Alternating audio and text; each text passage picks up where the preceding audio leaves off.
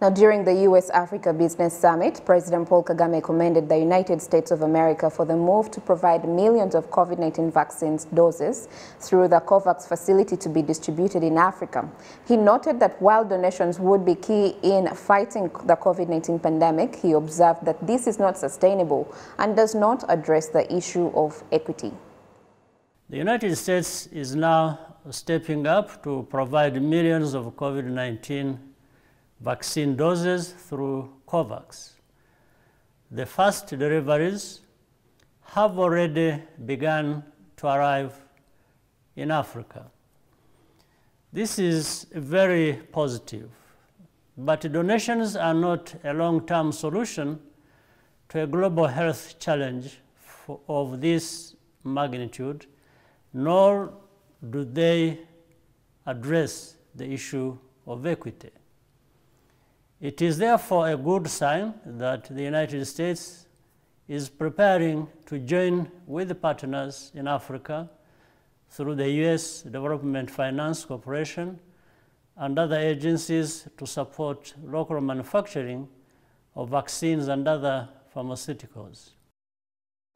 Now, President Kagame also gave examples of collaborations that have produced innovations that have impacted the entire world, like Zipline, a futuristic technology that delivers blood supplies to remote hospitals using drones, which today has not only expanded in Africa, but also to Japan and the United States. He called on the leaders to use the urgency of this moment to identify similar opportunities for partnerships, focusing especially on the young men and women on both continents who see solutions where others only see problems.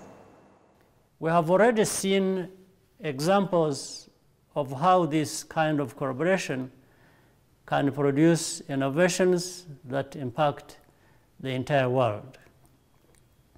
A few years ago, a small startup from California called Zipline approached Rwanda about piloting a futuristic technology to deliver blood supplies to remote hospitals using drones. After proving the concept in Rwanda, Zipline expanded not only elsewhere in Africa, but also to Japan and the United States itself, where engineers and technicians from Rwanda now reinforce the company's global operations.